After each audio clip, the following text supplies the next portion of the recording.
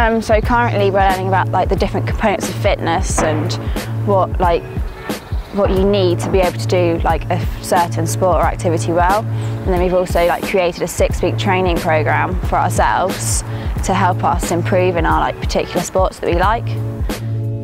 We chose a sport and I chose football, and I worked on my agility and muscular endurance.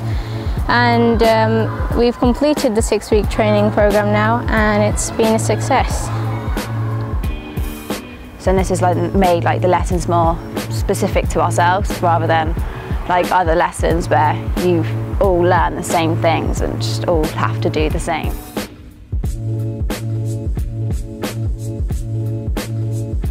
So what we're doing currently is we're doing some coursework that will be assessed, and that's 25% of our overall grade. And then we've got an exam at the end of this year in July, and then we have 2 more bits of coursework in year 11, and that's all. So rather just having a big exam at the end, it's in little chunks so we can progressively get better and know how we're doing.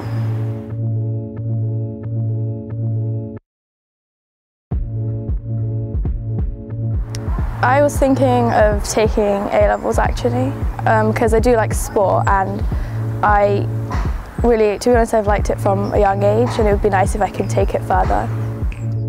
So although my career I think is computing engineering, but I would still continue with my sport.